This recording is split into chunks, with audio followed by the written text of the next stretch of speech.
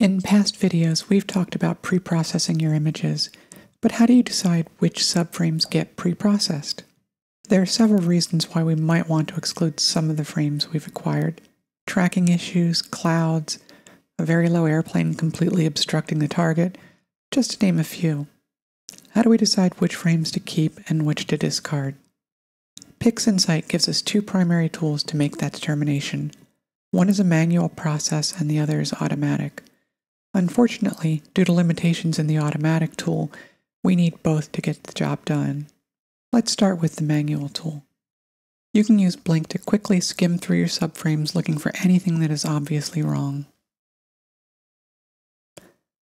Start by loading the images you want to check into Blink.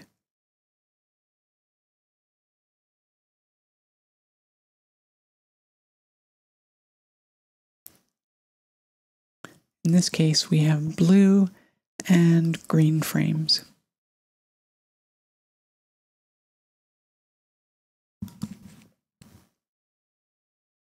You can do this once per filter if using a mono camera, but you don't have to. For our purposes here, it's perfectly fine to load all the filters together into the same Blink process. Once loaded into Blink, click this button to compute an automatic STF for each image. By doing this, each image will be displayed on its own rather than using the screen transfer function computed for the first image. Unfortunately, Blink always defaults to the other setting. Now, use the arrow keys to step through these images. We're not looking for anything subtle here. We're looking for frames without any stars or frames with trees or buildings. If you find you accidentally included a flat or dark, just continue. But if it really is a light frame without stars or with some other major problem, we need to delete the file. It's not going to have any value for integration, and the next process to do the automated approval, Subframe Selector, will fail if any frames do not have stars. Of course, if you have a whole sequence of frames that are obviously bad, you can eliminate them here.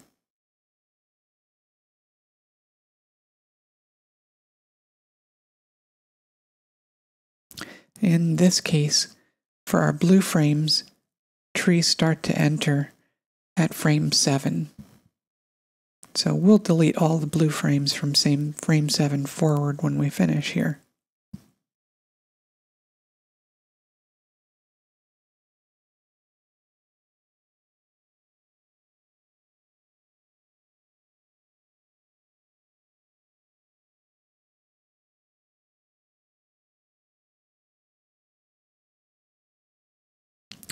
Now we're into the green frames.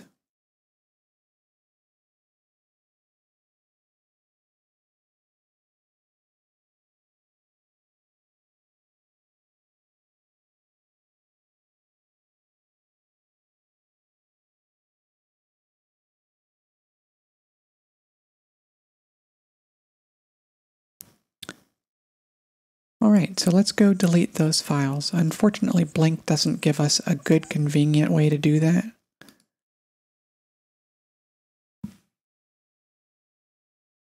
We'll come over to here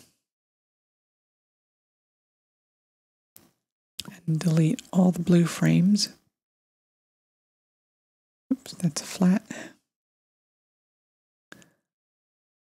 All the blue frames starting with frame 7.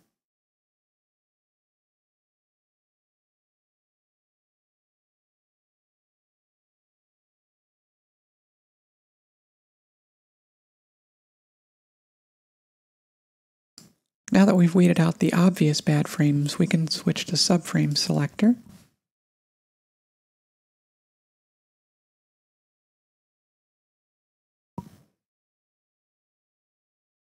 First, we need to add in our frames.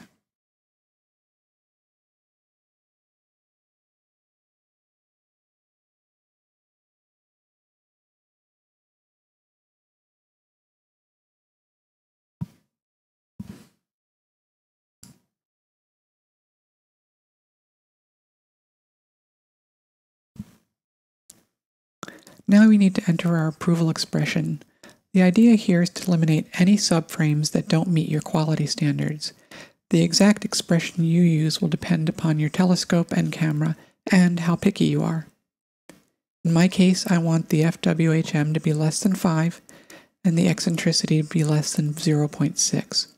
With my equipment, those seem to be the upper limit of badness that will produce acceptable results. While the eccentricity might be true for you, the exact FWHM will depend on your exact combination of equipment.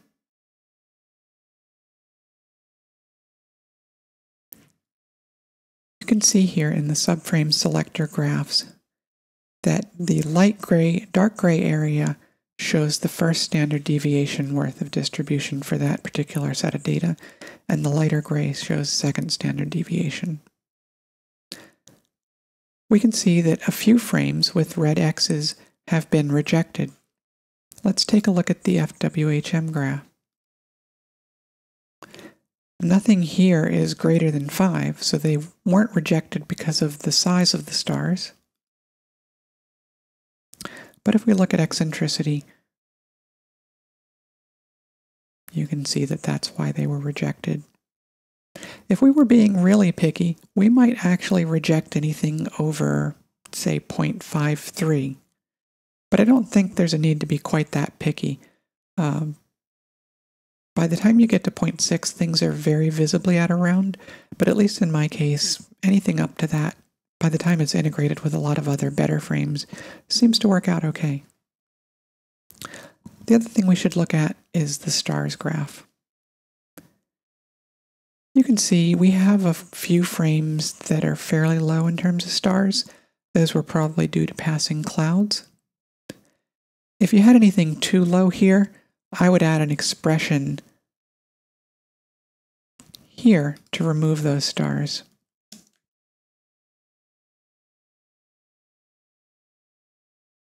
Something like that. And that did eliminate at least one more subframe. Now there is one other odd thing here.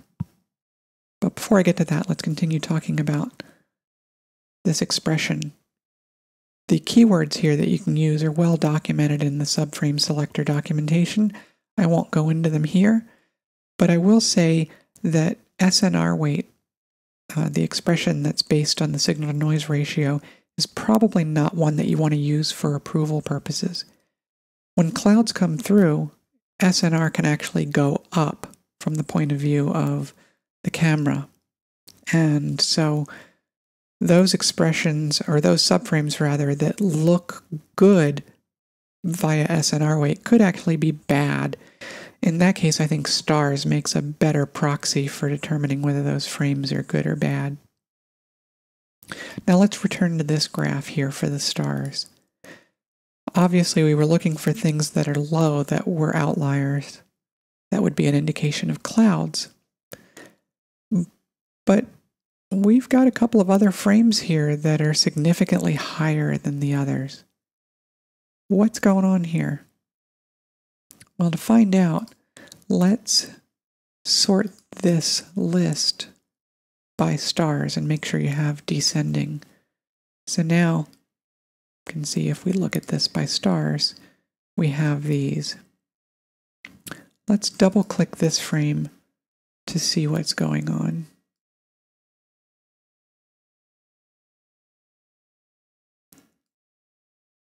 And if I can get that out of the way, if we stretch that,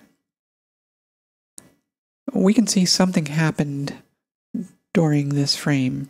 Either a wind gust or a cable tug caused the stars to be doubled. So we don't want this frame to be included. Let's take a look at the second one. Same thing happened here.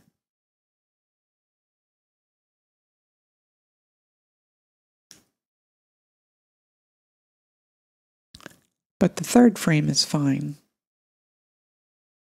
So if we wanted to do that, we can just make an expression to exclude those. In this case, we want the stars to be less than 1,000. And now you can see those two frames are rejected.